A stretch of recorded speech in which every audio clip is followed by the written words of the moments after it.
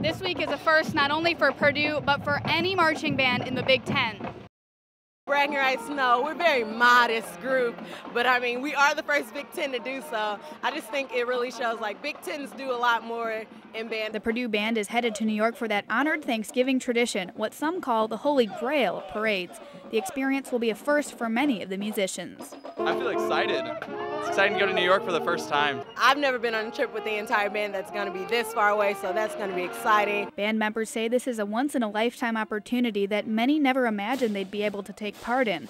According to the Purdue News Service, the band will perform for an estimated 3.5 million people on the streets of New York, and another 50 million will be watching on television. Are you nervous at all?